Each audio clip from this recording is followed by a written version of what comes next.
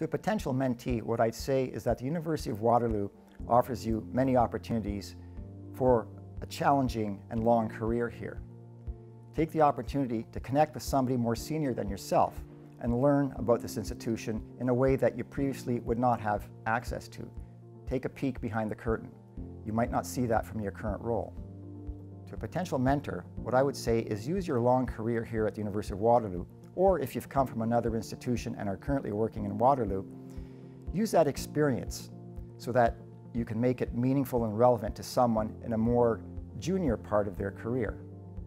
Early on in our mentorship relationship, Nancy and I were having a conversation about using situations that happen at work to leverage those as career opportunities. Nancy asked me some probing questions about my career, and I was forced to really look at it in a way that I had not done before that. What this discussion pointed out to me is that the narrative that is my career here has a lot more meaning than it did before. It's a combination of things that happened out of good luck, of being in the right place at the right time, and then things that were more steered by how I wanted my career to unfold. That was not apparent to me before. That insight is enduring. It's the way I continue to see my career evolve here at the University of Waterloo.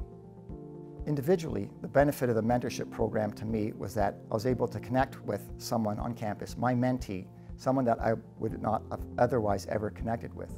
Secondly, I helped her understand her own career progression in a way that perhaps she would not have the opportunity to do otherwise. And finally, the interactions with my mentee over the course of the mentorship program allowed me to better understand the narrative of my own career. This was an opportunity that I would not have had otherwise. In the matching process, there were 2 points that Nancy mentioned that drew my attention at the outset.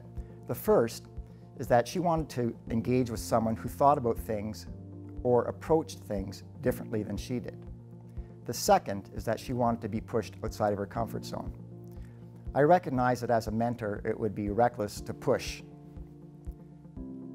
Rather, what I think the mentor's role should be is to guide the mentee to stretch in a comfortable way.